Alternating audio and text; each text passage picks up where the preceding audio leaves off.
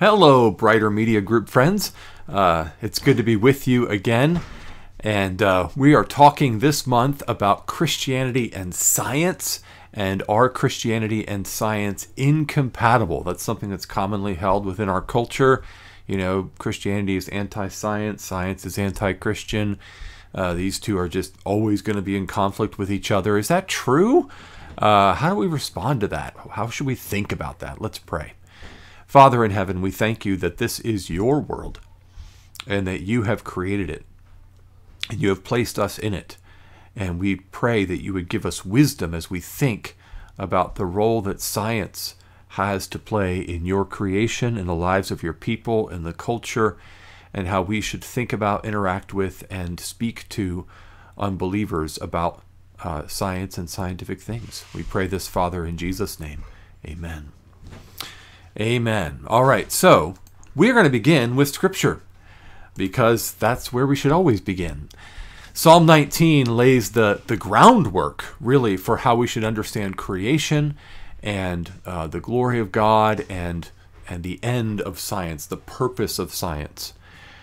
Psalm 19 says, "The heavens declare the glory of God. The skies proclaim the work of his hands. Day after day they pour forth speech. Night after night they reveal knowledge. They have no speech. They use no words. No sound is heard from them. Yet their voice goes out into all the earth, their words to the ends of the world." So God is continually revealing himself through his creation, through the heavens, through the skies. You know, no one should be able to ever watch a sunrise or a sunset or a starry sky at night and be an atheist, because God is continually pouring forth speech and knowledge throughout the whole world. There's no words involved. This is general revelation, we call this, and it is the universal witness of God to his own reality. It's actually the foundation of how science emerged in history, is belief in this. But we'll get to that in a minute. What does our culture teach us? Well, our culture teaches us lots of things, but regarding Christianity and science, our culture teaches us that Christianity is anti-science, that when Christians were in charge of the world, we had the Dark Ages, and that only since science has silenced the public influence of Christian superstition have we seen real scientific and technical progress. Culture teaches that the Bible and Christian faith are incompatible with scientific progress, and that Christians want to drag our culture back into a pre-science dark ages. Is any of that true? Well, we're going to sort of unpack that and counter that with what I think is the reality that's observable in the world and from history. And we begin with the fact that the Christian worldview actually best supports real scientific inquiry and development. The concept of the Dark Ages, that the Middle Ages were this Dark Ages time, is largely a myth. It's a misunderstanding of history and of reality.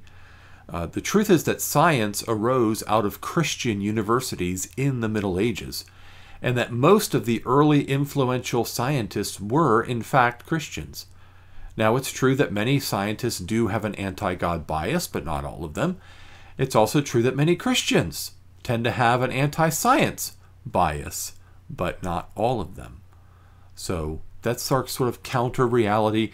And notice in there, we are affirming, we're acknowledging that many Christians do, in fact, have an anti-science bias, and that that's not always a good thing. It's always important when you're speaking to unbelievers that you acknowledge that Christians are not perfect and that we are often at fault and we do and say stupid things, and because we're people, and you know, we're not trying to defend the beliefs and practices of all Christians. We're trying to basically provide a defense for, or provide an apologetic for, or provide a cultural engagement with the truth claims of Christianity, the truth of the Bible, the truth of Christ. So let's begin with the Christian worldview and how it provides the best foundation for science. The Christian worldview tells us that because God is the creator, one God, who is good and who is rational and who is reasonable. The universe has fixed and predictable patterns. It has laws. The universe is not, in fact, random chaos. The Bible teaches us further that people are made in God's image and are called to have dominion over creation. So if we go all the way back to Genesis chapter 1, the beginning of Scripture, we find that on day 6, God says, "Let us make man in our image." So in the image of God, he created him, male and female, he created them. And he said, "Be fruitful and multiply, fill the earth and subdue it, and rule over all the creation." That's in Genesis 1, 26 to 28. You can go read that. But so not only did God make the world, but God put people in the world as those who are made in his image, and said to people, "You are called to be fruitful and multiply, fill the earth and subdue it, and to rule over creation." Now, we are to rule over creation as the image bearers of God, as those who are to reflect his character, which is a good and wise and caring fatherly care. And the fact is that all science and all technological progress and really the best of environmentalism, they're all based upon that truth, that we're made in God's image, that we can discover the natural laws that God has made, we can predict accurately based on those laws, we can do scientific experiments, we can make technology, we can advance with progress of the technological development, we can tame the natural world in places to reduce harm that's being done. We can also nurture the natural world in places to produce life and flourishing. We can be wise stewards of God's good creation. And furthermore, the truth is that if you study both classical Greek philosophy and if you really think about modern naturalistic evolution philosophy, they actually both contradict these truths that form the vital foundation for science.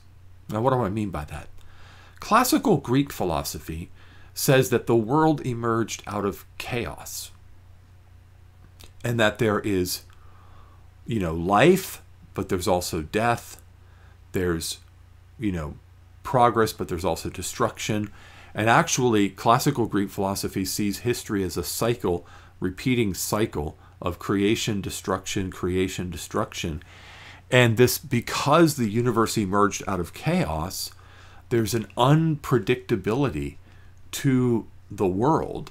And while it is true that classical Greeks did some of the early math and science work, it really was despite the dominant worldview of their culture and not because of it. And I would say in modern times, even though many atheistic, naturalistic evolutionists do science, it's actually despite that philosophy and not because of it.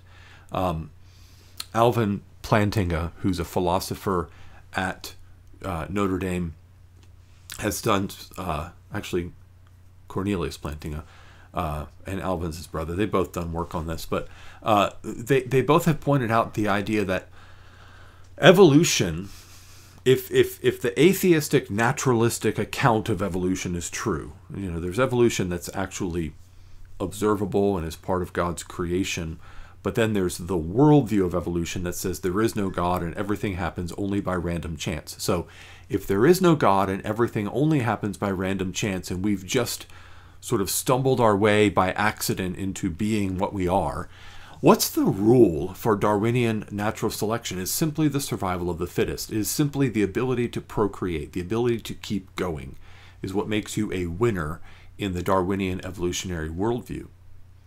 So our brains would then be equipped primarily for survival and not necessarily for accurate understanding of what really is in the world, right?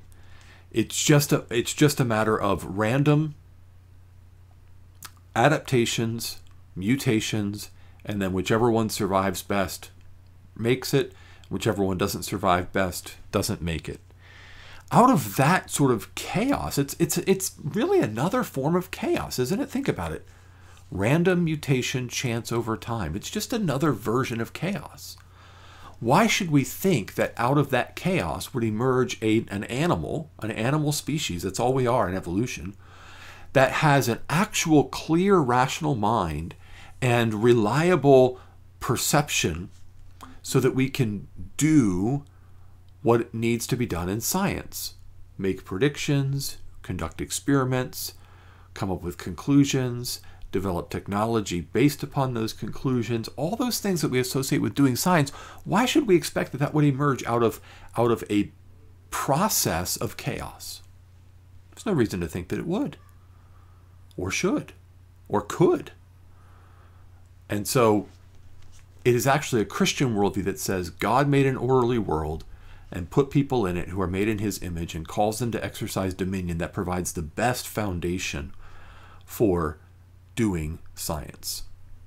And if we go back and look at history, we go from this theology that says, Christian theology says the world is an intentional creation of a personal, loving God who's made us in his image, has given us dominion over creation, this creating a basis for science as opposed to other religions or naturalism. We take from this theology, we go back to history. Let's go to history and study and see, is this actually what happened? Because, hey, when Christians were in charge, we had the Dark Ages, right? Maybe not. Maybe that's not actually what happened in history. And what we find if we study history is that actually throughout the Middle Ages, natural philosophy, that's what they called science in the Middle Ages, natural philosophy, observation and experimentation was being done in universities that were sponsored by and protected by the church, that were Christian universities. So let's do a little bit of a trip down history lane just because of this whole Dark Ages, Middle Ages, Christians anti-science myth is so prominent. We're going to do a little bit of history to try to provide some factual basis to counter this. Where did the first universities in the world emerge? The University of Bologna in 1088 is generally regarded as the first university, the first place where people gathered to study in an organized, systematic way and to advance a body of knowledge and scholarship. The second was the University of Paris, which was established around 1150 and later associated with the Sorbonne. So that's, the University of Paris is sometimes called the Sorbonne. And then the third was the University of Oxford in 1167. These are all during the Middle Ages, hundreds of years before the scientific revolution and enlightenment comes along in the 1600s and 1700s. Later universities emerge in Cologne and Erfurt and Prague and Würzburg and Heidelberg and Vienna. So these are the first generations of universities. And what did people study there? Well, theology was called the queen of the sciences because it was considered to be that which gave the organizing principle, the uni in the university. So university is the idea of unity in diversity. Can we find unity? Can we find a body of knowledge that would bring together in one the learning of different fields? And the primary fields that they focused on were theology, law, and natural philosophy. And natural philosophy is what we would call today science. Now, some historians call it pre-science because they weren't following the formal scientific method precisely. But still, it's natural philosophy, and they did a lot of important scientific work in terms of experimentation and observation. There were two main tasks that were being done in natural philosophy at these medieval universities. On the one hand, they were developing and refining the scientific method, which Sir Francis Bacon would later formalize, and he's considered in history the world's first scientist. So they were doing experimentation and observation, and they were learning how to go from making a hypothesis to testing that hypothesis to establishing a theory. They were doing this kind of work in the Middle Ages. And the other thing they were doing was trying to better understand the heavens. There was a great focus in medieval natural philosophy on astronomy, the motion of heavenly bodies, the nature of light. This was a fascinating area of investigation for them. And they were doing so without a lot of our modern scientific instruments, but they were doing so on the basis of very accurate and very careful observations. They made a lot of progress, really. We think of it as Dark Ages, but it really, really wasn't. Some of the greatest scientists of the Middle Ages, Robert Grosseteste in the 1100s, he was the one that saw that rainbows involve reflected light coming through raindrops, and thus made a correction to Aristotle. He was the first one to distinguish astronomy, which is the observation of the movement of the stars, from astrology, which is the idea that the stars control life on Earth. He helped improve the scientific method through what he called resolution and composition. After him came along Albert Magnus, who wrote 38 books. He was a great theologian, but he was also the best field botanist of the Middle Ages, studying plants. He also studied geography and astronomy and chemistry, and he challenged the received wisdom of the ancients by his own observations and measurements and experiments. And then along in the 1200s comes Roger Bacon. I think I said Sir Francis Bacon earlier. I don't know where that would come from. Confusing Sir Francis Drake with Roger Bacon. I do that sometimes. All right, Roger Bacon comes along as the first scientist, and he's really building on the foundation that was laid by Grosseteste. He valued empiricism, that was observation over received authority. So if something was being passed down as this is the received authority of our tradition, going back to Aristotle, he would say, well, let me do my own experimentation and my own observation and see what I find out. And that actually is the beginning of science. His great work, his Opus Majus, which is great work, was almost 2,000 pages of scientific knowledge and theory. It was written in 1 year. It was about math and the size and the position of heavenly bodies, about lenses and mirrors, magnifying glasses, spectacles. It had a recipe for gunpowder. It also predicted the development of the telescope, the microscope, and the flying machine. Again, this is in the 1200s, where we think, oh man, those people were just in the Dark Ages. Well, no, they were actually doing important study, and they were developing their understanding of the world in a way that was very progressive and very enlightened, shall we say, for the time. And they were Christians. Other great scientists of the Middle Ages, you have a list there on the screen. But these people studied the motions of heavenly bodies and optics and kinetics and dynamics and space as a frictionless vacuum and how the Earth turns on its axis. Yes, they believed that the Earth was round and that it turned on its axis. That was not something that came out of the Enlightenment or the scientific revolution. This is one of my own pet peeves that you were probably taught in history class. I almost guarantee you were taught this in history class. In the Middle Ages, everybody thought the world was flat, and that if you sailed to the end of the world, you would fall right off the edge. And it was Christopher Columbus who sailed in 1492 and who was the first one to say, no, the world is round, and you can get to Asia by sailing west over the ocean, and you can get there. That's just not true. Like, that's a huge myth. Okay, Dante wrote the Divine Comedy in 1300. Okay, I've taught it several times. You know, the famous Inferno about hell and Purgatorio and Paradiso, the Divine Comedy of Dante, 1300. In the Divine Comedy, if you read it, the earth is clearly a sphere because he goes down into hell and then he emerges on the other side of the world. And he goes up a mountain. So the world is clearly a sphere. And actually all scientists, all educated people, and all nobles knew that the world was a sphere. There was a popular conception among many commoners that the world was flat. But that was never held by educated people and was never officially taught by the church or anything like that. So this idea that Christians are flat earthers, you see that a lot on the internet. Oh, the Christians, well, they're just flat earthers. You know, they're anti-scientific. No, like Nicholas Oresma in the 1300s was saying that the earth turns on its axis, and that explains the rotation of the heavenly bodies.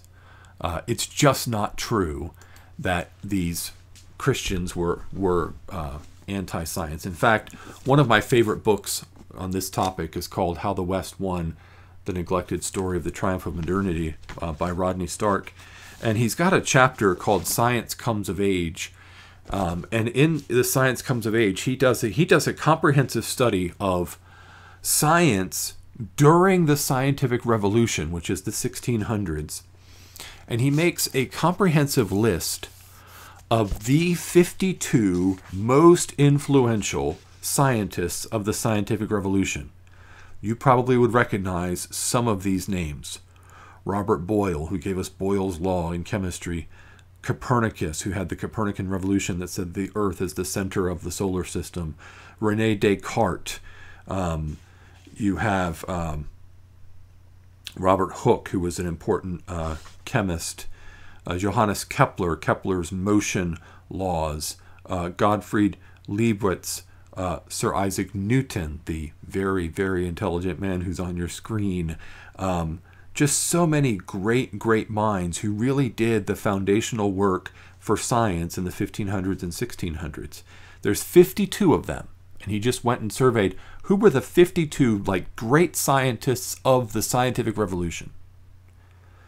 And then he asked, what do we know about their faith? What do we know about their belief system? And what he found was among these 52 scientists, there was one skeptic. There was one non-Christian. One out of 52.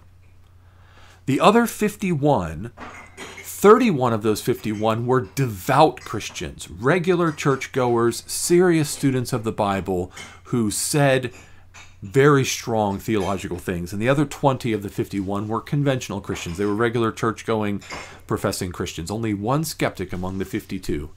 And this guy who's on the screen, Sir Isaac Newton, many people regard him as potentially the smartest person who's ever lived. That's just not just me saying. You may think Albert Einstein. Those two guys are usually held up there as the smartest couple of guys who ever lived. Sir Isaac Newton, he discovered the law of gravity, and he invented calculus. He discovered the universal laws of motion. He discovered that if you refract white light through a prism, you can see the whole color spectrum, thus confirming the earlier theory about rainbows being a refraction of light through droplets of water. He made the first reflecting telescope, the first telescope that had a mirror that could focus the light so that you could get a better picture. And did you know that he wrote more about God and the Bible than he did about science and math?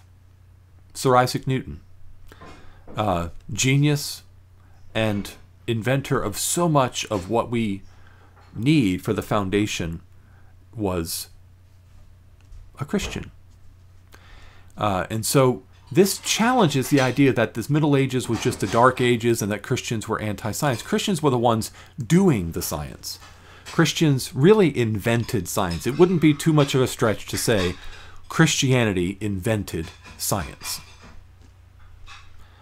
Historically, that would hold up to scrutiny very well. It came out of Christian universities, from Christian thinkers in all fields of science, from chemistry to biology to astronomy to physics. The foundational work was all laid down by Christians. So why are Christianity and science in conflict today, as we're often told they are?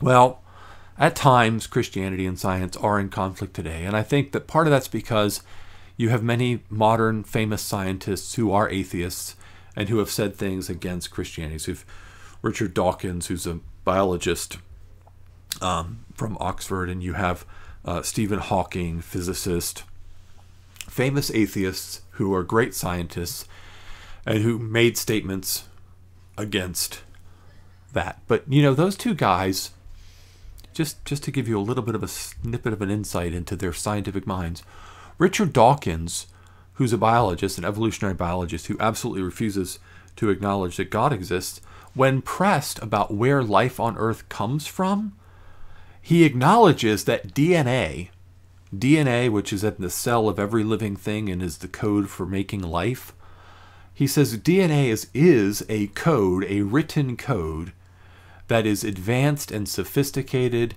and is actually more advanced and sophisticated than our computer coding, because our computer coding uses ones and zeros. It's a binary language, whereas DNA uses 4 letters and base pairs. There's a lot to go into it. But did you know that inside the nucleus of every cell in your body, just wrap your head around this, inside the nucleus of every cell in your body, each DNA pair that you have, each pair of chromosomes that makes up your DNA, stores the equivalent of about 3 terabytes of information.